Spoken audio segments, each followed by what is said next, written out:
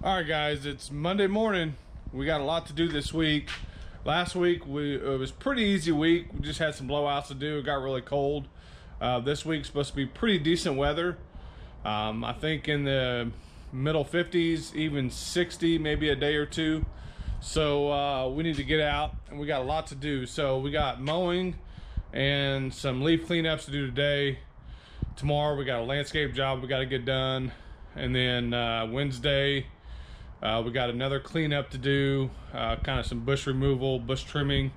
Thursday we got some mowing to do. Friday is going to be kind of the kind of the makeup, whatever's left over.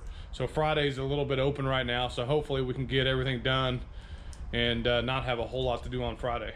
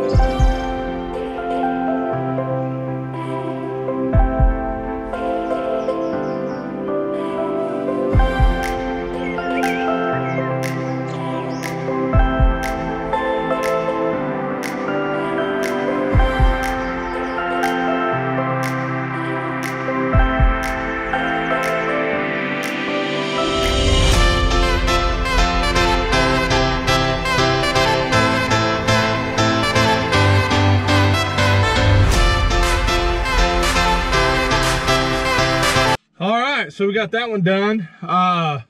So that one there, it's not a full cleanup. We're just picking up the leaves that are kind of in the yard. We'll do kind of a final cleanup at the end of the year.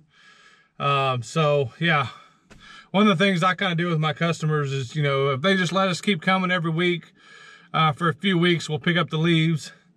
And then at the end of the year, we'll do kind of a full final fall cleanup, get everything spotless. But ain't no point in doing that until all the leaves have dropped and everything's, done. So yeah, that's kind of what we did there. Just kind of blow everything out, pick them up real quick, and we're on to the next one.